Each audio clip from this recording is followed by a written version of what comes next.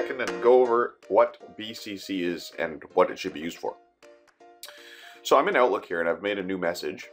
And in an Outlook message, a new email, you have a to section, a CC section, and a BCC section. Now, by default, mine is not showing, but you can simply add it by going to the Options tab along the top, clicking the BCC button, and it pops it in. I'm going to add someone to this BCC. Here we go. So, this email, if I were to put in a subject and a body, of course not required, but let's just say I was going to put those in. This is how it would work. When, let's say, Jennifer received this email, it would show me in the CC section, and it would not show anyone in the BCC section. So the BCC is blind carbon copy.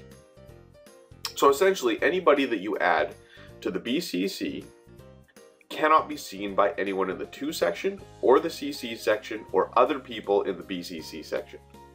So what that means is if I was going to send a mass email out to all, let's say 200 of my clients, and I didn't want them to have each other's email addresses because that's considered a bit impolite to share people's email without asking.